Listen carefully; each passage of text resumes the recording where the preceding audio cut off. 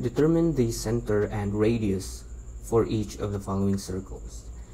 Now, determining the center and radius of a circle is fairly easy, especially when the equation is written in standard form, because when an equation is written in standard form, basically all the information about the center and radius is already there.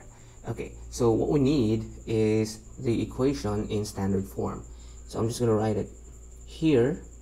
So we need the equation in standard form, and the equation in standard form is this: x minus h squared plus y minus k squared equals r squared.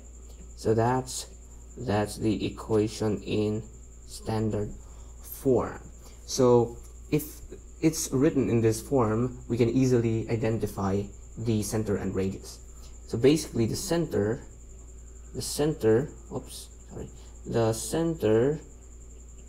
of the circle is the point HK. And so where are we going to find H and K? Well, H is here and K is here. It's important that the signs are all negative. Okay, if it's not negative, then we will make it negative. Okay, so that's your center. It's already there. Now, how about the radius? Okay, so the radius is basically r, right? So this value right here is our radius. So that's how to find the center and the radius. So let's take our examples here. So for number 1, x minus 4 squared plus y minus 7 squared equals 36. Okay, so the problem is we're just going to find h and k. Now, if you observe, our signs are all negative, so we're okay. So we're just going to pick out our h. Our h is 4. So our h is 4. So the center for number 1 is 4, comma, the k, our k is 7. So that's our center. Our radius, r, is the square root of this value.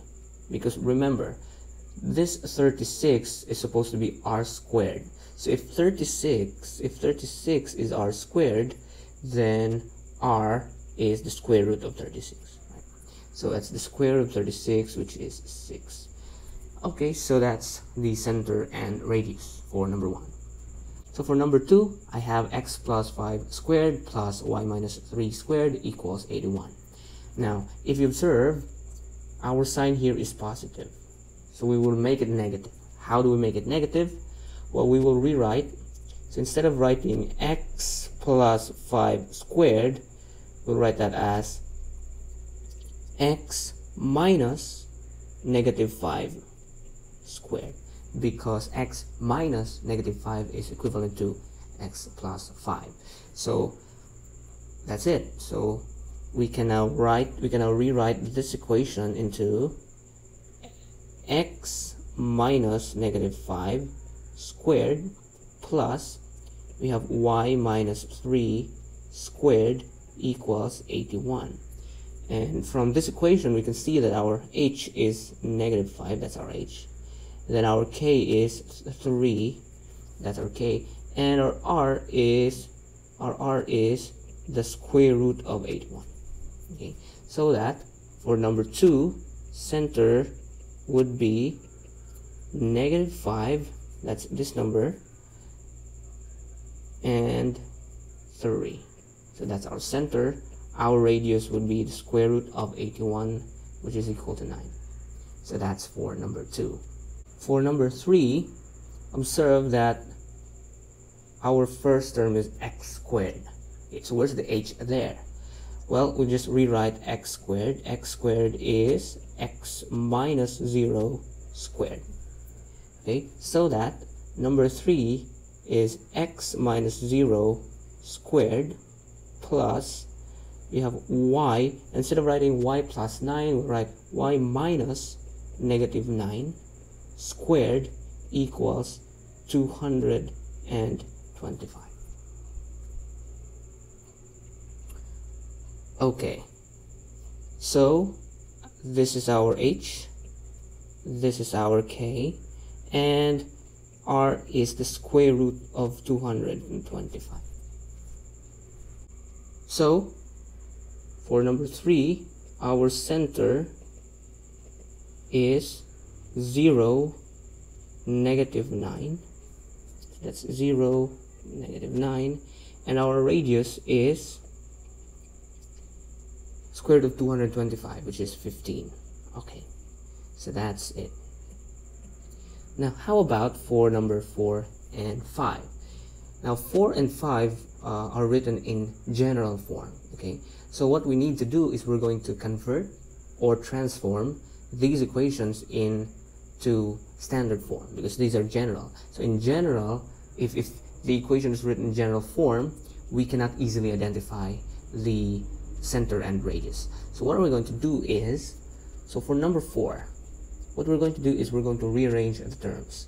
Okay, so we're going to group all the x's and y's into one group. Okay, so for number 4, I'm just going to write here.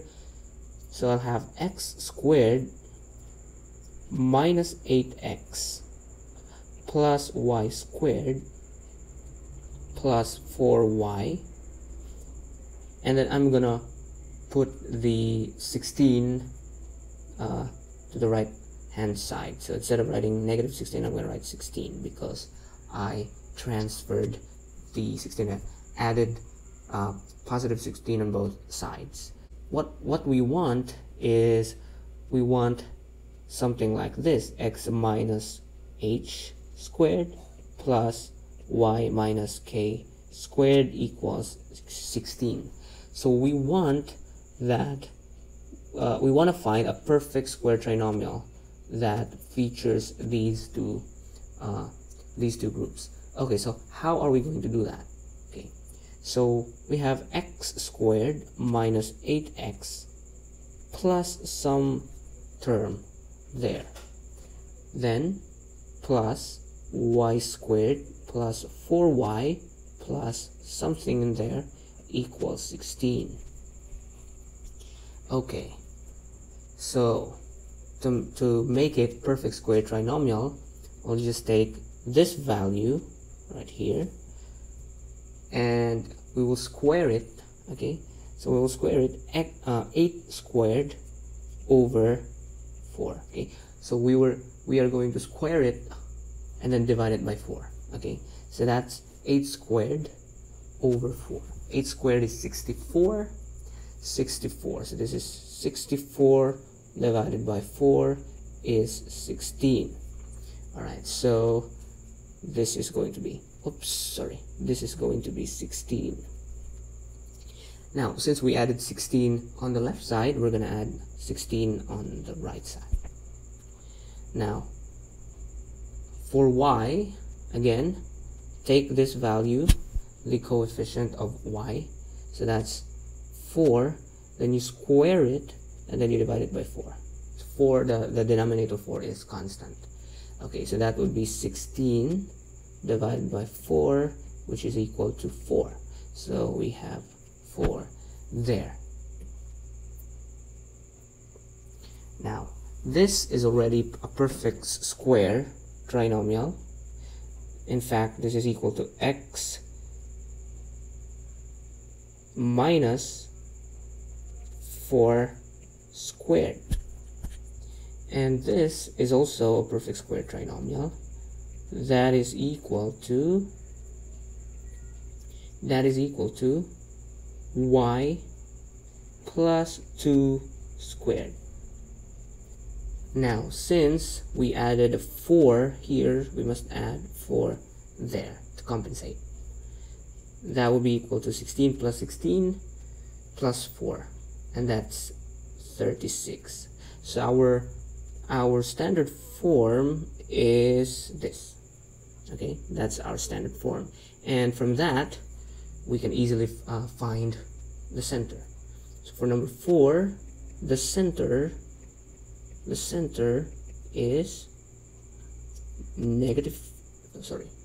positive 4, negative 2, and our r is the square root of 36, which is 6. So that's it. And the same process goes with number 5, but I'm not going to solve that today. I'm running out of time. So that's it. See you in the next video.